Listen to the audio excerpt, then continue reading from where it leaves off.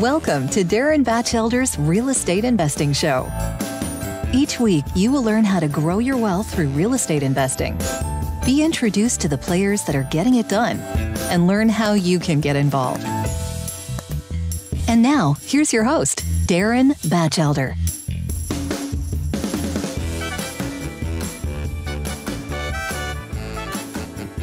Hello, everyone. Today we have a very special guest. We've got Arn Cenedella with us. Arn, I appreciate you coming on the show. Hey, Darren. Great to be here. Thanks for inviting me on. Looking forward to having a nice chat about real estate. Absolutely. So just a little bit on how I know Arn. We were both speakers. Actually, Arn was the moderator of a panel that I was on, not this past January, but last January. And just a good guy. And we've kind of connected through social media, and this is the first chance we've gotten to spend some time talking to each other. So I'm looking forward to the conversation. First question, how many properties and how many units are you currently invested in?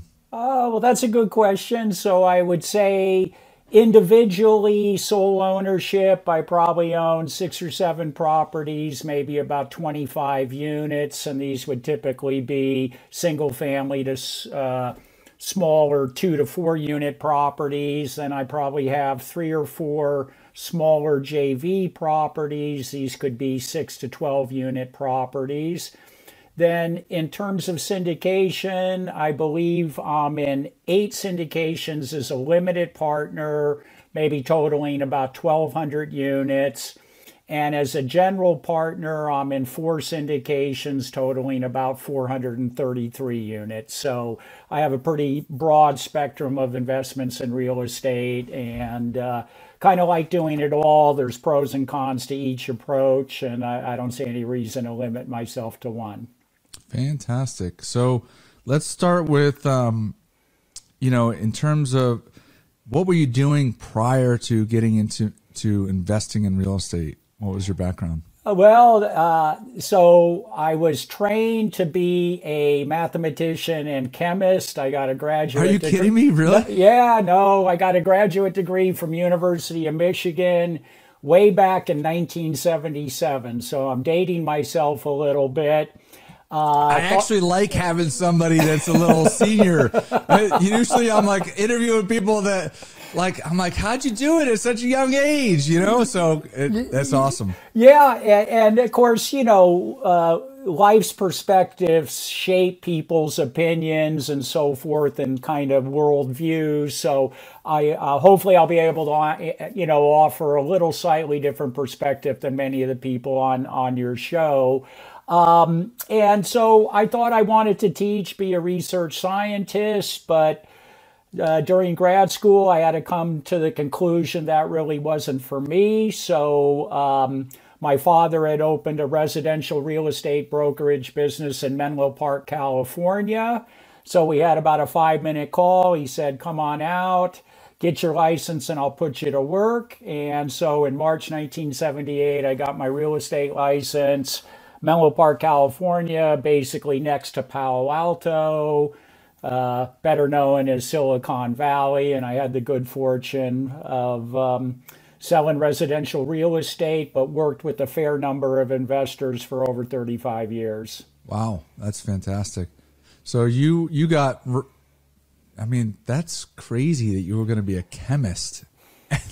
And then you're in grad school and you end up deciding, all right, I'm going to go work for dad. And you've been in, it worked out because you stayed in the business for that long. So yes. You were in residential real estate for 35 years. Yes. And it's interesting how life evolves and how small decisions can have big impact in the direction of one's life. And, yes, it turned out to be very good for me. My father taught me the brokerage business, but really he taught me the investment business because he understood while the brokerage business produces good income, really the investing is what's going to lead to financial wealth, security, and freedom. So he was a single family home investor, kind of an old school guy, and I just kind of modeled his behavior. I just happened to be, I was blessed to grow up in the San Francisco Peninsula and probably the greatest residential real estate market in the world, and started investing in the Bay Area as well as elsewhere across the country. And, was able to create kind of a good work-life balance for me through my real estate investing. Fantastic. So Yeah. at what point did you actually start investing, not just working in the brokerage business, but started to invest? At what point? So I probably started like most people. You reach a certain age, it's time to buy a house. So I bought my first house 1980. I remember it was in kind of a rougher neighborhood right up against Bayshore Freeway, which is Highway 101 that runs from San Francisco to San Jose. And I can tell you I paid $107,500 for that property back in September 1980. And interestingly enough, for those who remember, late 1980 is when mortgage rates started going from about 10 or 11% all the way to 16 and 17% in the in the spring of 1981. Residential mortgages were about 16 and a half.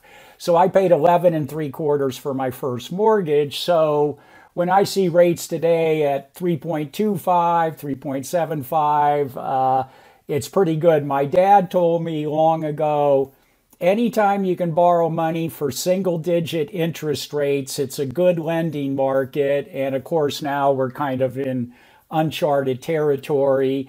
So bought my first house 1980, lived there about 6 years, and then like many people, was ready to move into a better neighborhood, a bigger house. Kept my existing residence as a rental, and from there it just kind of snowballed, and I built a portfolio maybe of 35, 40 houses in the Bay Area, in the Austin, Texas area, and of all things in Charlottesville, Virginia, where my father eventually kind of retired and relocated to, so we started investing back there. So yeah. I've never invested in single family homes, but the multifamily investors that I've talked to that started there, they kind of tell me when you get to somewhere between 10 and 20 homes and they're self-managing, that it just starts to become too much. So that's 35 to 40 homes is a lot. Were you self-managing, or did you have somebody that was managing that for you? Well, the local properties I self-managed. The ones out of area, I had a property manager. So it was a little bit of both. So in Austin and in Charlottesville, I had professional property management. In the Bay Area, I basically took care of my own rentals. And yes, it did get to be a little bit much, and we'll cover it later on in our talk, I'm sure, as to why I made the transition. And certainly the hassle of managing all these properties was one of the reasons I did that. I guess the thing I would say is, unlike your typical W-2 career investor, I was a real estate broker, right? So I'm out and about in the community, meeting with buyers, sellers, tenants, contractors, stagers, landscapers. So the management of my properties was kind of just part and parcel of my overall real estate activities, where if somebody was working at Apple Computer and working 60 hours a week, they don't have time to run out at 10 a.m. to go meet a contractor to get something fixed. So right. I had a little bit of advantage there. But yes, the management becomes intensive. And that was one of the reasons I eventually switched to multifamily. Though I'm a little slow, so I didn't switch to multifamily till about 2020. So it took me about 40 years of doing single family. And I think the other thing I would say is one size does not fit all. And what I mean by that, I really believe in real estate investing. And there are numerous ways one can go about investing in real estate. And I think it's up for each individual to kind of find their niche and work with them. So If somebody said to me, hey, I want to build a single family rental portfolio, I'm going to say bravo, because it's tried and true, it will work. If on the other hand, somebody says, real estate's not my expertise, between work, family, kids, community, and church, I don't have an extra moment, I don't know the business, I don't want to take care of tenants, repairs, so I want a more passive investment, then I think that's the right solution for them. So I think sometimes we get caught into there's one right way, and I don't believe that. There's numerous ways you can go about investing in real estate and creating wealth. I think that that's very well said, and it's I would agree. And sometimes people have to start. It's all mindset, right? Some people have to start smaller, and then they may do it, and then they just want to replicate that, and that's fine, like you said. And then there's other people that may start small, and then they're like, okay, well, now I understand that. How do I do the next thing? And that could lead you into, bigger properties, but it's not a requirement. It's not the only way to build wealth. And I think that's a very good point. Yes. And I'm kind of an old school guy, so I kind of believe in fundamentals and step-by-step progress, building proper foundation kind of each step of the way. I find that's kind of a more conservative approach, where many in the space now kind of say, go big as soon as you can. And I can't argue with that. Many people have been successful doing that. It's just not my kind of personality. And even now in my multifamily business, despite 40 years in the real estate industry, I'm fairly new in the multifamily business. So most of the deals I put together are smaller $3, $4, $5 million deals, because handling other people's money is a big responsibility. And in order for me to ask people to invest with me or in my investments, I have to know I can do the job. So for me, I kind of got to prove it to myself that, okay, I've got this down, I'm ready to take it to the next stage. So that's kind of how I approach it. And again, others can do different. This is just what works for me. Absolutely. So why did you shift? So, 2020, you said that you started to invest in multifamily. Why did you do it? Yeah, so it was interesting. I have a young friend here in Greenville. He's probably mid-30s now, probably on to his seventh or eighth syndication. And we'll talk about real estate, and we kind of supported and followed each other. And in March of 2020, he calls me on the phone one day and he goes, hey, Arn, what do you think's going to happen with rents? And if we reflect back, March 2020 was about when we became fully aware of COVID, right, and the major impacts it was going to have. And people were afraid. We didn't know what was going on. So he calls me middle of March. Hey, Arn, what do you think's going to happen with your rent collection? And I said, well, Mario, I don't know. Call me April 5th and we'll talk about it, right? So I wanted to kind of see how my rents came in, and then I would know. At the end of the phone call, he sent me a podcast on multifamily, and kind of a light bulb just went off. Prior to that, I had started buying smaller multifamilies, 4 units, 6, 10, 12. And so I was kind of moving in that direction.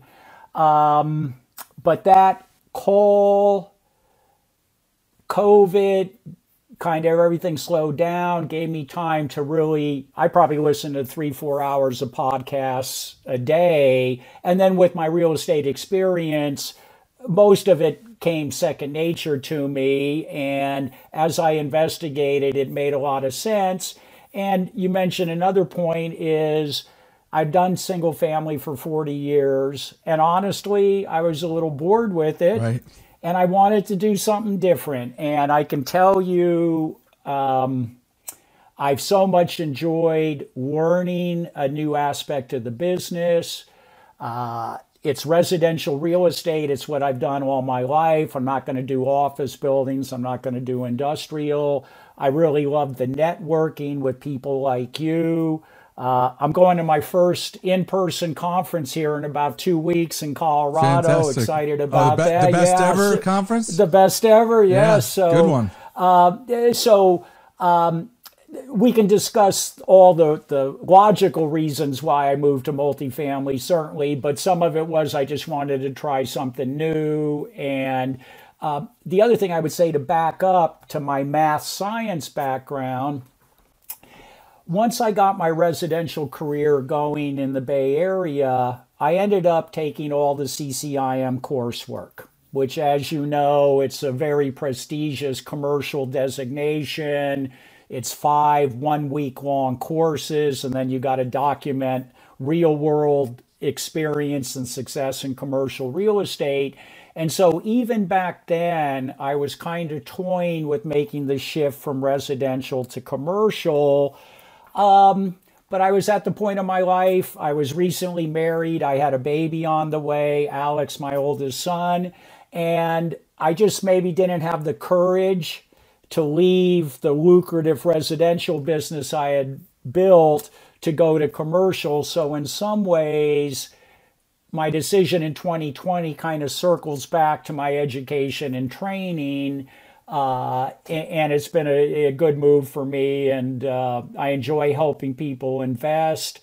It's a way people can invest without dealing with the day-to-day headaches of property management and so forth. So I get some satisfaction from doing that. That's fantastic. So a few things that you said, and I think it's important for listeners, is that, look, I mean, you were bored. Right? You knew what you were doing. You did it over and over again.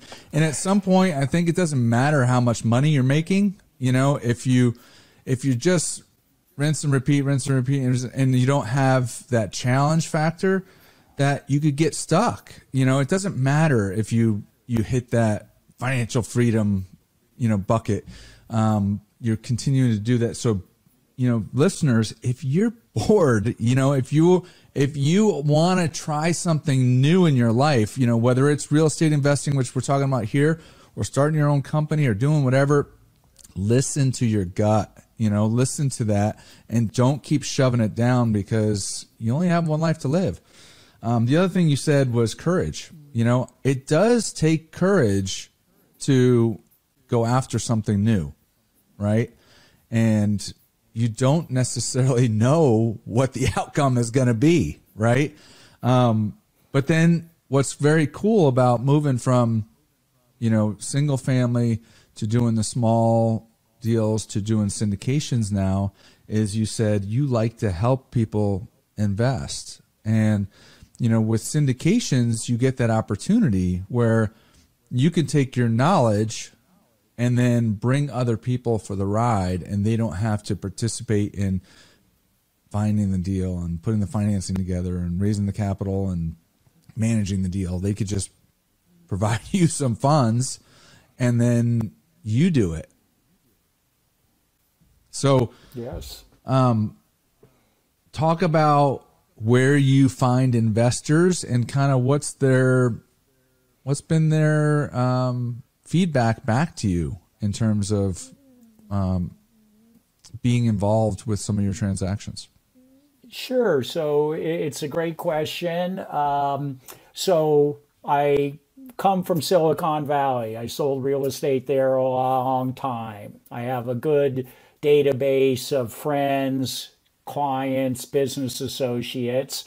And as you can well imagine, most of them are fairly well invested in the stock market. They have significant stock market investments. And so one of my approaches is just talk to them about diversification, right? I'm a real estate guy. I'd say in my personal portfolio, half of my net worth's in real estate, half is in the market.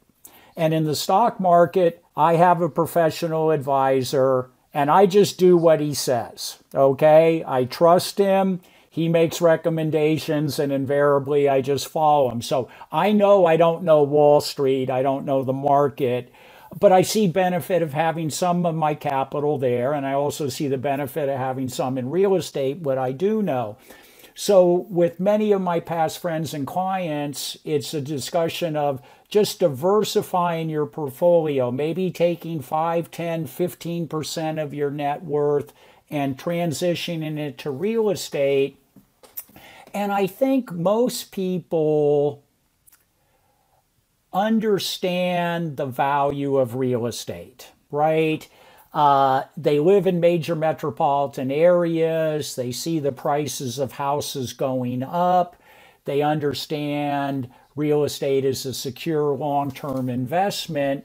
So I think what holds most of them back is either they don't have the knowledge and expertise to run these assets, or they just don't have the time. And I can tell you, one of my best investors is a young woman who used to work for me at Coldwell Banker in Menlo Park. And her mom and I were the same generation. The daughter joined the mom. The daughter's now probably 45.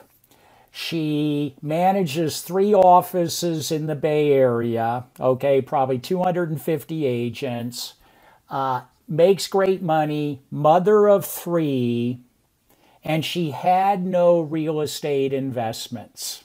Okay, so here's someone managing hundreds of real estate agents, certainly understanding the value of real estate.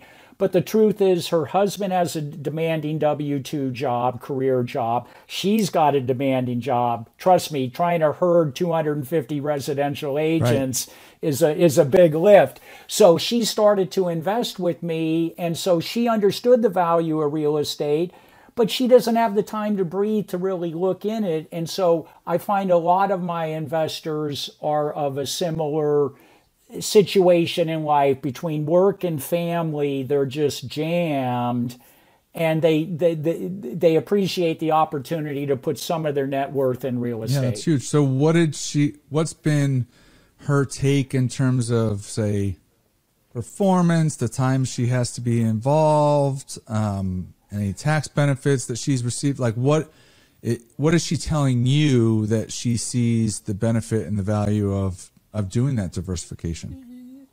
Well, I'll say she speaks with her checkbook because she keeps investing, right? And so the proof's in the pudding. And as you know, when you do well by your investors, you now have a repeat investor. So the next deal comes along, they go, hey, Darren put me in a good deal over here. He's got another one in the same market. I'm in because I've seen what he's done. So she's happy with no headaches, regular distributions. The added benefit for her is she's an active real estate professional and therefore well situated to take advantage of the passive losses that syndication investments can generate. So she's a pretty happy camper. And I guess the other thing I would say is I never promise the moon to my investors. In my mind, you know, if you can get 7 or 8% cash on cash return, if you can get IRRs of 14, 15% in a low risk investment, that's a win, right? That's a win. I mean, people should be satisfied with that. If they're not, then maybe their expectations are a little askew. And granted, we've had 10 years of unbelievable growth in multifamily. COVID didn't really slow it down. COVID made us take a breath and it kept on going up. One thing that I have from being in the real estate business 40 years is I've been through a few cycles. I've been through a few markets, and I don't know when we're going to have a little correction. But I know at some point we are going to have a little correction, and so you say little. It's funny because like you were doing business in Silicon Valley. California is the biggest up and down real estate market there is, right? I mean, so you've been through some markets where it's not just a little downturn. In California, you could have some serious swings both up and down. It would vary depending on the area. So, like, for example, on the peninsula during the subprime crisis recession, values on the peninsula, good upper middle income neighborhoods, maybe they dropped 5 to 10%. So it wasn't a bloodbath. Right. But out in the Central Valley, 2 hours from San Francisco, where developers just kept building tract home, there you saw values drop 50%. Oh. So you're right about that. So I think it's a little bit market specific. And certainly I lived through the dot-com boom. I lived through the dot-com bust. And so somebody who's gotten into the real estate space in the last 5 years hasn't been through these cycles. I sold houses when interest rates were 16.5% adjustable. So it gives you a little bit of perspective that it's not always up, and you have to kind of be smart and savvy and understand there's going to be some downturns. And what I would say is, if you use leverage properly, if you're properly capitalized, meaning good reserves, you can ride out some difficult times as a real estate investor. And as long as you ride out those times, I can almost guarantee you when you come out the other end, you're going to be happy you stuck in it, because long term, the trend for real estate just has to be up. I don't see any other way it's going to go. Yeah. I mean, so I've asked people, like, do you know anybody that has saved their way to wealth? And I have not gotten an answer saying yes. I mean, just saving 10% of your W-2 and putting it into the stock market and, building your nest egg. I mean, the difference between doing that and investing in assets, hopefully cash producing assets, cash flow producing assets. But I mean, even you have 50% in the stock market, 50% in real estate. Owning assets that appreciate over time is where most people build their wealth, and real estate is one where, you've seen the quotes. 90% of millionaires have built their wealth through real estate. But there is a true fear factor for people that have never invested. And what I think you said in the beginning is critical, that there's different ways to invest. You could decide to purchase your first single family home, or you move from your house like you did and then just rent it out and move to another house. You could do small duplexes and fourplexes and eightplexes, or you can do syndications. And you could, on the syndication side, you could be a GP like you are and then bring other people. Or what's great, and which I didn't know about until 4 years ago, was there's the ability to passively invest in these syndications. And so you find a syndicator like Arn and you invest alongside them, and they're doing the heavy lifting and the management. They have a property management company that's typically managing it day to day, but they're overseeing it. And it's a way to get involved and grow wealth from that perspective. So, I think that fear stops a lot of people from getting involved. What's your take on that? Yes. People are fearful to do something that they're not familiar with.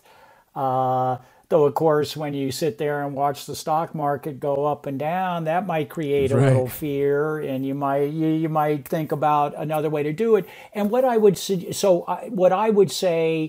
syndications really have only been widely available for about the last 10 to 12 years. I think there was a tax law change that opened it up to kind of average Americans, common Americans, and I think it's a great way for people to invest in something they intuitively know is a good thing.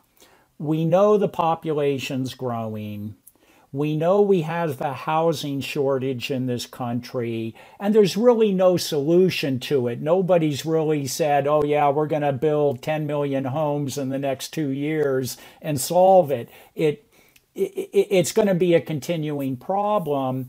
And I think the nice thing about syndication investment, and when a lot of my investors are first-time syndication investors, and I talk to them about, you don't go all in on your first investment, right? If you have a nest egg of 250,000 investable cash, do not throw all 250 into the first deal you would see. No, don't do that. What I would say is invest 50 over here. Invest 50 here. Spread it around a little bit so you have some diversification, and then you'll get to see how that feels over the next year or so, and you'll be able to determine, is this something that you have good comfort with? You'll find operators maybe you like better than others. You might find markets that you like better than others. So don't put all your chips in. Kind of dip your toe in, get a little exposure. Look, there's going to be another great deal 6 months from now, okay? They don't disappear. They keep coming. So just take it slow, get your feet wet, see how you like it. And I think if you do it that way, I mean, the fear comes when you put every last dollar you have to your name into an investment. I wouldn't do that. That would terrify me. Yeah. I think it's not just if you put all your eggs in, because I know my first passive deal in real estate, and I had been, trading loan portfolios for years, but I'd never invested in real estate, and I had money in the stock market, and all. It didn't, and like you said, it could drop by 20% or 50% just like that. But it was like what was familiar and what was, talked about, and everybody's supposed to do that. But the first time I invested in a passive deal, it wasn't, 100% of my portfolio, but I was still scared. I was like, I didn't know.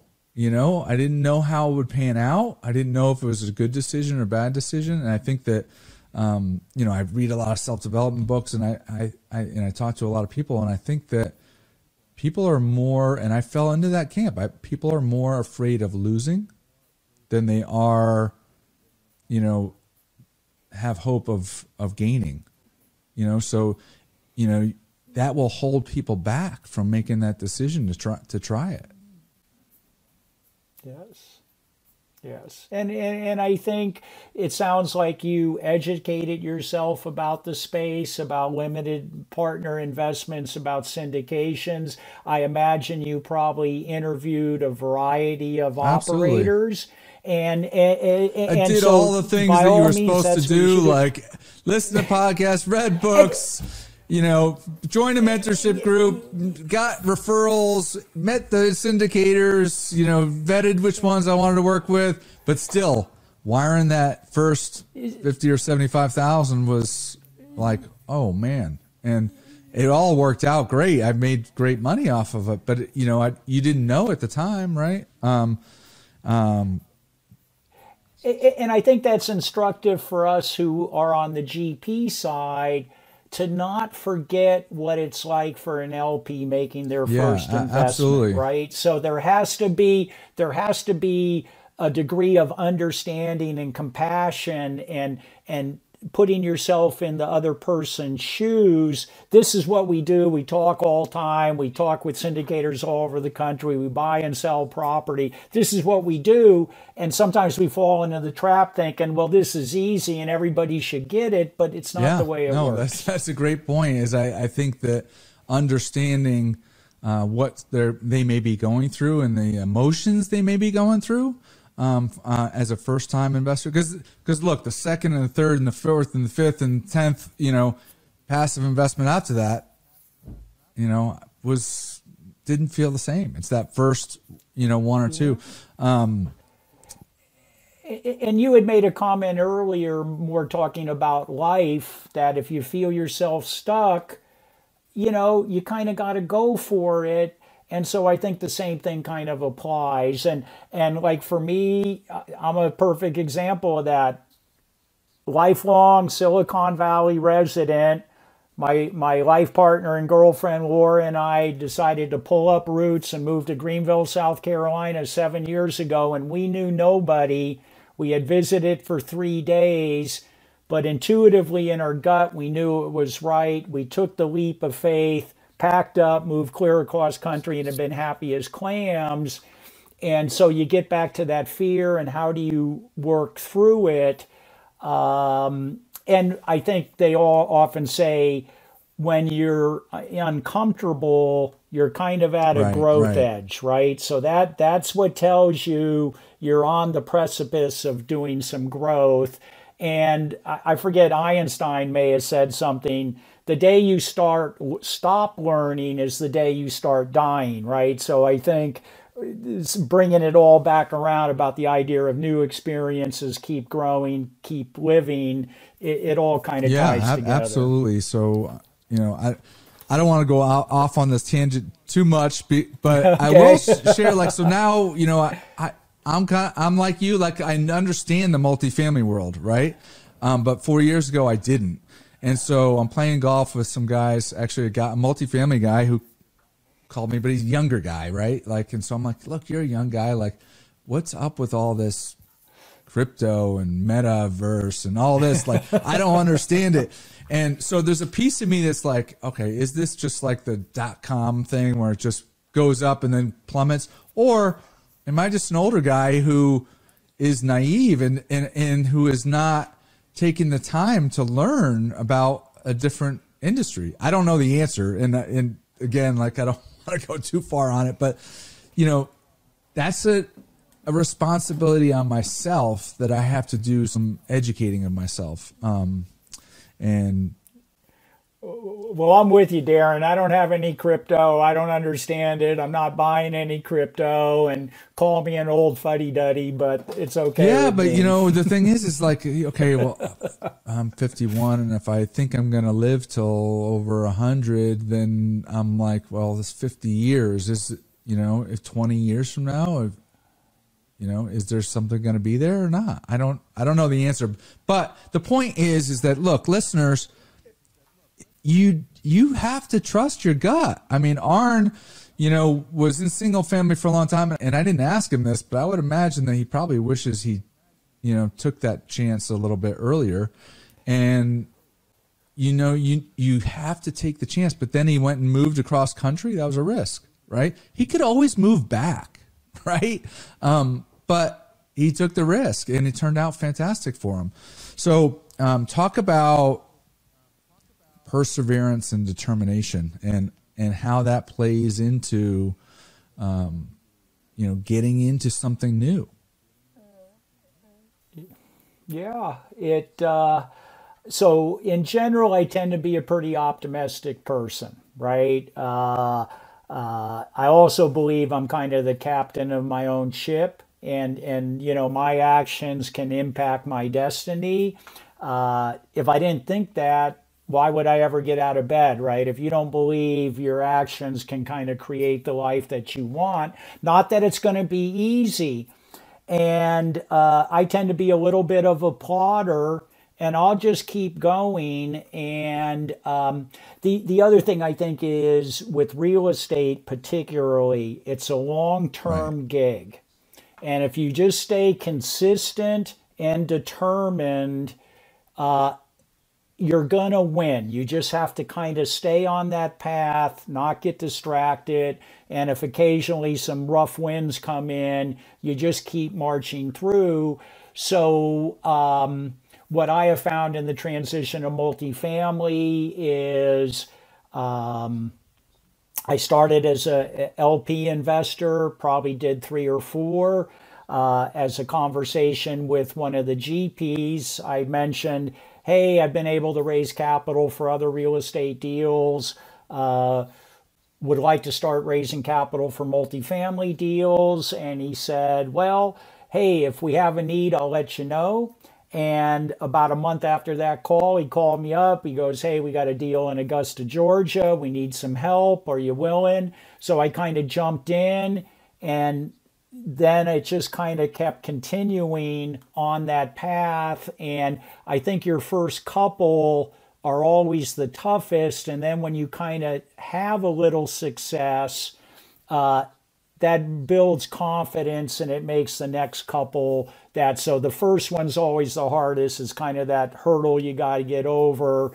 And then you still need to keep moving forward, but kind of breaking through on that first one or two, it then starts to fall in place for you. I mean, look, you could listen to as many podcasts, read as many books, but until you actually take action and start doing it, there's just certain things that you're just not going to learn, right? And so, you know, getting out and doing that first deal, buying that first, you know, investment home or that duplex or fourplex, or getting into your first passive deal. I mean, those are all scary things, but then after you do it, it's not as scary anymore. And then you start looking for the next thing. And that's what I've learned from talking to some people that are super successful, is that they all started with one investment. Every single person, right? And then that led them to something else. That led them to something else. That led them to something else. And that's, you know, that progress, that, you know, that itch that you keep on trying to go after and get uncomfortable with is critical. And some people just let fear keep them in their spot, you know? Yeah. So yeah, you know, it's okay to be cautious. It's okay to be prudent. Like anything else in life, you want to find the proper balance. And I'll admit, sometimes I've leaped in my life before I looked, and I might have taken a lump or two, but I also always had a confidence that I'm just going to land on my feet, and kind of whatever life throws my way, I'm just going to keep going. And as we know, the multifamily space is very competitive now, and you have to kind of develop a street credibility with the brokers and the sellers to actually land a deal. So if you can get those first one or two under your belt, it just increases kind of your street cred, and then gives you a higher probability to get that next one. So you kind of got to pay your dues to get in the space. Like pretty much any other profession, you pay your dues and you kind of earn your way and you prove your worth. And I'm glad that you brought that up, that it's competitive, because it is. I mean, in the large scale multifamily world, it is competitive. And, you know, so if you're a new guy, and I've seen people in these multifamily mentorship groups, they sign their check to join, and then they just think that they're going to get a deal. And I'm like, look, if you're not willing to fight, kick, and scratch, and figure it out and get yourself out there, you know, it doesn't matter that you've stroked the check. You have all the resources at your fingertips, but you still got to do the work. You still got to put yourself out there. Yeah, exactly. The first syndication deal I closed here as a lead sponsor in Greenville was from a relationship that I had built with a broker here over about a period of a year and a half. So it wasn't like I called him up on the phone and 30 days later he said, hey, Arn, here, go buy this thing. It took me about a year and a half to build the relationship. We looked at several other properties. They just weren't quite right. So it takes time to build those relationships. You have to put in the work. Just get out in the market, look at those properties, get to know the brokers, get to know the property managers in your market of choice, wherever that happens to be. And coming from California, I can joke about this. Every multifamily broker in the Southeast or in Texas always gets a call from the California investor, right? So it's kind of a stereotype. So what I would suggest is, you need to get on a plane and actually get in that location and get face to face with the broker. just doing it on the phone, they're not really going to give you the time of day. You got to show that you're willing to take the time, trouble, and money to get there and build those relationships face to face. Because trust me, brokers get 50 calls a day about property, and how are you going to stand out unless they've sat down with you across the table? That's a great point. I mean, it's a relationship business, and I think on the large scale, you need to partner with somebody who has experience to get your first deal, and so you find somebody else that already has that street cred, and that's the value that they bring. And then you do, the busy work of going out and finding the right deal. And then you bring that person on as a partner. Because otherwise, you, like Arn said, you're going to call these brokers and they're going to be like, Bob, who? You're just going to get put at the back of the line. And it doesn't matter if you know you have a solid deal and you can raise the capital, or if you have the capital sitting on the sideline. I mean, all of that. I guess if you have the money in the bank, you can prove it, and you're paying more than somebody else that has the street cred, you might still get a chance. But yes, and you're exactly right. On my first syndication deal, I had joined a small, short-term mentoring program, developed a closer relationship with an experienced operator that I had known for about 2 years. Our initial contact was me as an LP and him as a GP. And so he kind of held my hand through the process. We got agency debt. He had agency debt experience. We had the net worth, but we didn't have the agency debt experience. But he helped my partner and I, Brian, along through the deal. He's now been our KP on our second deal. So you need those people in your camp to help bring these deals across the finish line. And I can tell you, actually completing my first syndication deal as the lead operator, I learned so much. It was just unbelievable. There were frustrating times. There were difficult times. One day I might have been down and my partner Brian picked me up, and then vice versa. But because there are so many moving parts on these syndication deals, and you got to kind of all bring them together right at that correct moment to be able to get it across the finish line. And so it was really a learning experience. And once you get that under your belt, now the confidence picks up, and you're off and running. That's funny. That's so true. So true. Hey, how do you, because you talked about some of your investors, a lot of your investors are first-time passive investors.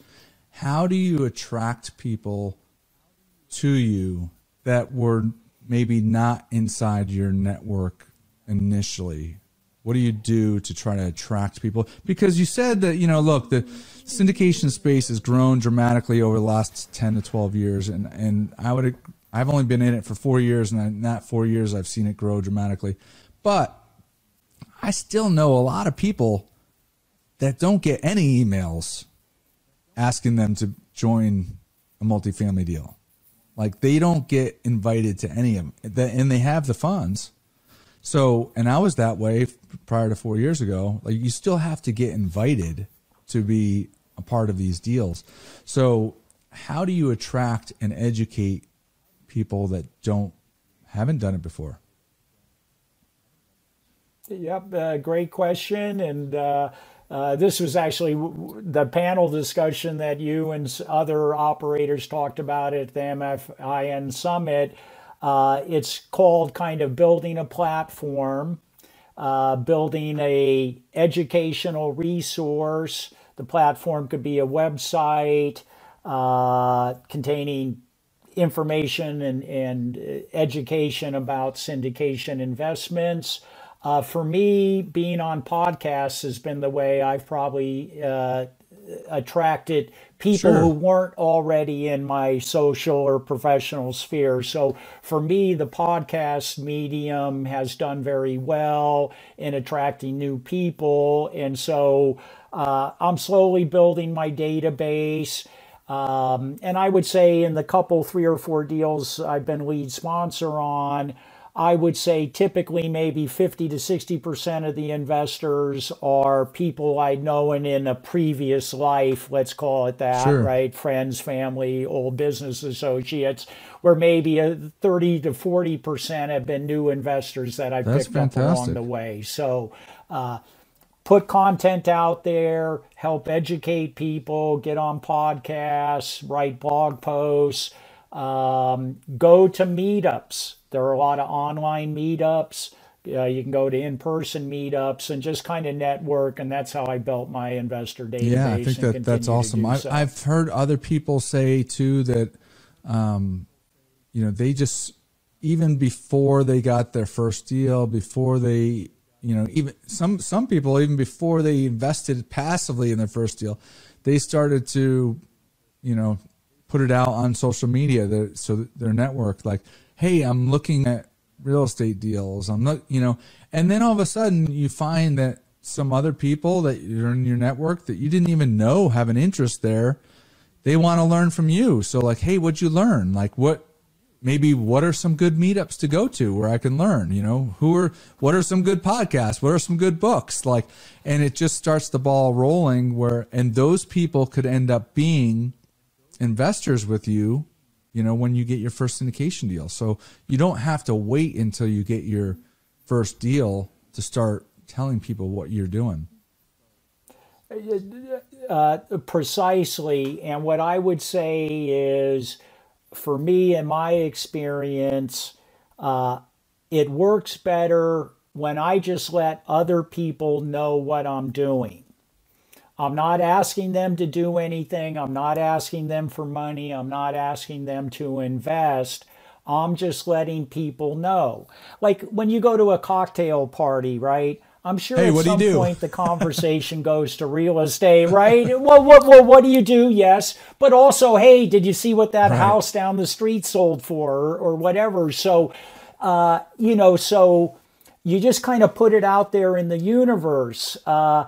The guy or gal who cuts your hair may have an uncle who has a 40-unit building that they want to sell. So you just let people know what you're doing. And what I found is, if they're interested, they'll come to you because they kind of have a notion they'd like to do it, but they don't know really how to take that first step.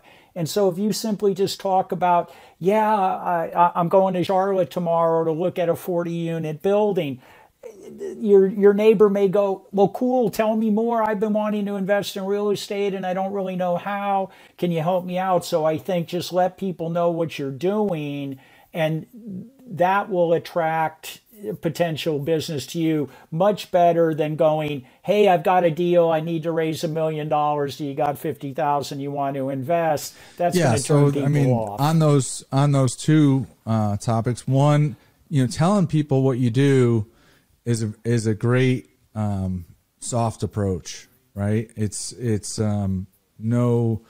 no risk, and it lets people know, and it gives them kind of the onus of.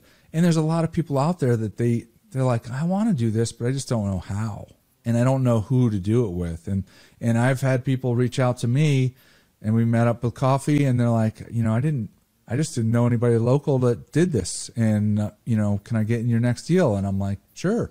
And that, that's a very soft way for that to happen. I would say that on the flip side, though, when you do have a deal, I would recommend that you do offer it out to your entire network, and because you shouldn't be making the decision for them. It's an opportunity for them to invest. It's not you need their money, right? I think that there's two different ways to look at it. And so what I learned from my first syndication deal was where I was flipping through my phone, and there were certain people that I was like, oh, that guy will never invest, right? And I'm like, Darren, how can you make that decision for him? And I text the person, next thing you know, hey, let's grab coffee and talk about this thing. And then they invest. And another person, I'm like, oh, this guy's a no-brainer, right?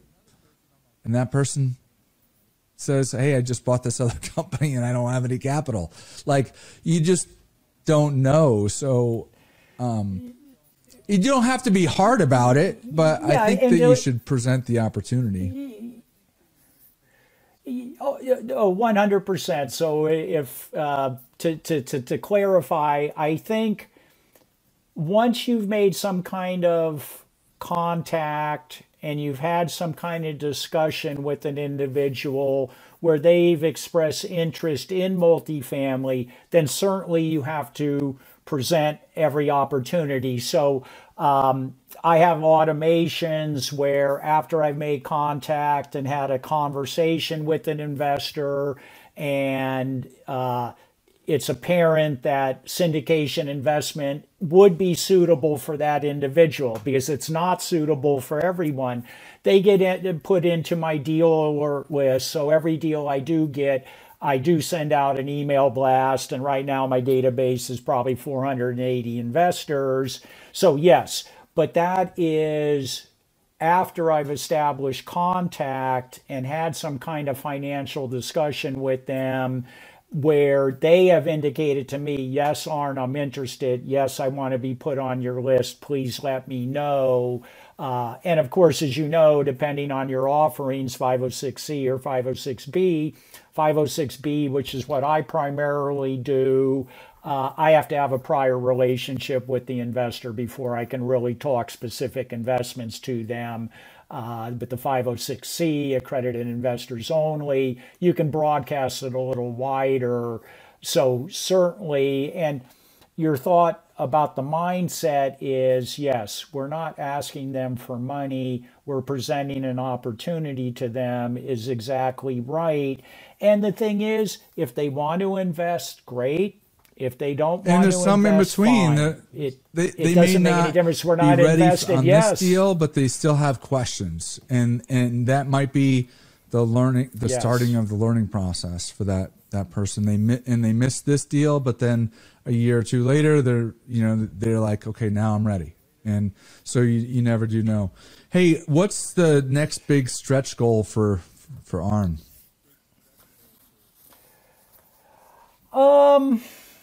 Yeah, next big stretch goal. It's interesting. I haven't been a super goal setter in my life. I know that's criminal and I should be banned, but it goes against everything. So I say that half jokingly. There's always a time to start, my man. Right? Yeah. No, it's never too late. I'm only 67. So because so it's interesting. With goals, I think it's more about activity, not so much results, if that makes sense, right? So the goal should involve the activities to produce the results. And if you're doing the right activities, the chips are going to fall where they may. And there are a lot of factors that impact that. But if I had a goal, my goal would be to start moving up into larger syndication deals. So the ones I've done to date have been primarily in the Greenville, South Carolina area. They've typically been 30, 40, 50 unit buildings, $3, $4, $5 million projects. Now that I've got 3 or 4 of those under my belt, and I have my team in place here, I feel confident on tackling a bigger property, a bigger asset. So I think the 2022 goal would be start to acquire slightly larger assets. In my mind, I'm kind of thinking $8, $9, $10 million. That's kind of, to me, seems to be a legitimate jump. The other thing is I'm developing a second market in what's called the Triad of North Carolina, which is Greensboro, Winston-Salem, and High Point. And I have one asset under contract there. We have an accepted LOI on another. So it's about a 3-hour drive from where I am. And so I want to develop that market and kind of get together the team there. In Greenville, I have my team put together. I have my property manager, my asset manager, kind of my contractor. So I'm all over everything in Greenville because I know I have the team members that can execute the plan. I'm more kind of a big picture acquisition investor guy, see the big picture, see the vision. I'm not as good in the day-to-day nuts and bolts. So my partner is great on the day-to-day nuts and bolts. So we have our areas of expertise. We communicate and collaborate, but we're kind of in charge of our separate tasks, and it works really well. It gives me a lot of confidence knowing Brian's on the team and he can handle his end of the job. I need to develop the same kind of team up in the triad. So that's the other goal for 2022. And I imagine I'll make some headway. Well, I would, yeah. Look, you're a very accomplished guy and have been in the business for a long time between residential and multifamily. I do see people who do set goals. It pushes them, right? So like, you're like saying, well, maybe larger, like, you don't have to say it on this call, but like I would just freaking write it down. Like I want 2 deals that are $10 million or greater, or $8 million and greater. Like, and then it does stick in your mind. I had one gentleman that came on, and he was, I'm going to buy a 2 unit, then I'm going to buy a 4 unit the next year, and then an 8 unit. And then he got to the point where he was like, all right, I got to buy, 8 units this year. He's like, what if I change my goal? I'm like, and he did. And I'm like, what'd you change to? He said, 800 units. I'm like, where'd you come in? Like 454. But like, if he had stuck at 8, he never would have gotten to 454, right? Like, look, you got it. And also you're a guy who said that you got bored. Like, so, all right, I just challenged you a little bit. Yeah. It's okay. I appreciate the constructive criticism, and there is some validity there. And it's I'm never too old to learn something new. So it's an interesting thing for me to ponder and see if I could execute. I do have affirmations put up on my mirror, right? bathroom mirror. And so, I do believe in. Look, I believe in you. I'm sure your wife believes in you. You got all these investors that believe in you. Like, all right, I can't wait to talk to you next year, and you've got it done. So, hey, what do you like to do for fun outside of work? Okay. Well, I'm kind of a fitness fanatic, so I enjoy keeping fit. And fantastic. I play a lot of golf. So one of these days we'll have to get together. So I've played golf since I was 8 years old. So counting, that's 59 years. And it's a fabulous game. Love being out there with my friends and the outdoors, and it's a mental challenge. It's really a fascinating game. I know you play, and if people, it looks silly like my from daughter, the outside. She doesn't get it, but it is. I mean, it's one day you got one shot that's working, and the next day that doesn't work, but another shot works, and But in any event, you're out with your buddies and you're having a little competition, and it's all fun. A little competition, and trust me, Laura's glad to get me out of the house. That's great. Hey, so Arn, if somebody wants to reach out to you, what's the best way for them to do that? I'm active on Facebook and LinkedIn. My business is Spark Investment website? Group, and it would be investwithspark.com. And email is Arn, ARN, at and what investwithspark.com. Does stand for? Simplify, preserve, accelerate, reap, and knowledge. So try to simplify people's investments, preserve their capital, accelerate their capital growth, reap the benefits of real estate investing through kind of knowledge and education. So it also kind of fits my personality. I tend to be a little bit upbeat and like to have fun. So spark is a good, I don't know, metaphor. Fantastic. For how well, I kind of listeners, hey, this guy is a good guy. He's been in the business for a long time. If you've listened to this whole episode, you could hear that he is conservative and he wants to be involved in the right deals and take care of his investors. He's a great person to learn from. So check him out. And until next week, signing off. Thank you for watching Darren Batchelder's Real Estate Investing Show. If you liked the episode, please click the like button and subscribe to the show. If you already are subscribed, then thank you. And please share the show with a friend. Check out other free resources at darrenbatchelder.com/learn.